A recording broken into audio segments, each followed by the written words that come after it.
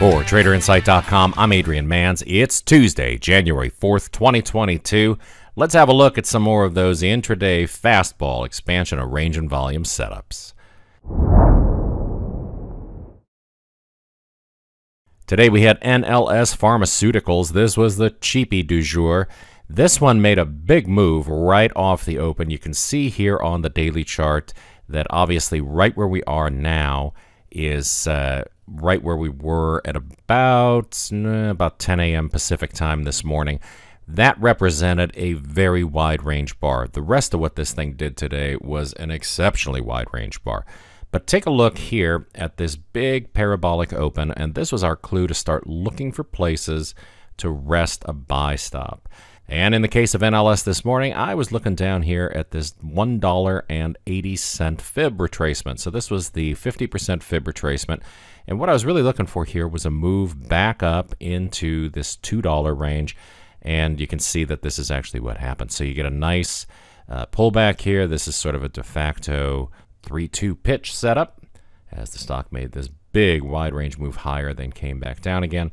Got down into that 50% retracement and left us a nice looking switch hitter 3-2 pitch setup and an entry price on this just above $1.80, and then a target back up around $2.03. That represents the close of this bar and the open of the next bar, and also overlaps very nicely with this attempted push higher and a nice volume by price node.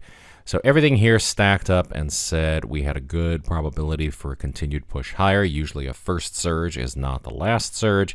It did wind up all the way back up in the highs at $2.40. But in the case of something like NLSP, what I'm really looking to do is just load up a lot of shares and try to get a small gain and get out as quickly as possible. That's because the social media moves can disappear just as quickly as they start, and we've got to stay frosty once we get into these positions. Our next candidate was Big Lots, and this gave us plenty of opportunity over the course of the day to capitalize on some unusual options activity, as well as a very nice wide range bar. Over the course of the session, we had a nice fastball expansion of range and volume forming in Big Lots. This is a frequent flyer for us. We trade this one very, very regularly, as those of you on the Around the Horn trading plan know.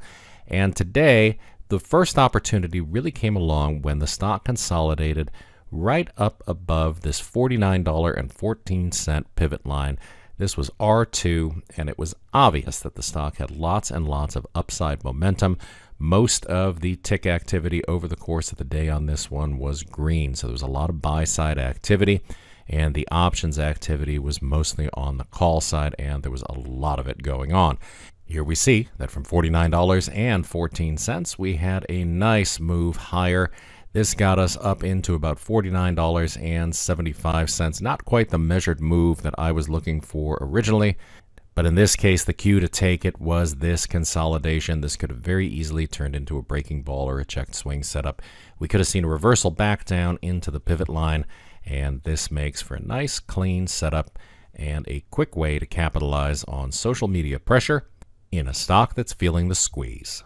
So there you have it. That's Tuesday. If you have any questions, shoot me an email, adrian@traderinsight.com. I hope you had a great trading day today and an even better one on deck for tomorrow. It's the best trader education anywhere, only from traderinsight.com.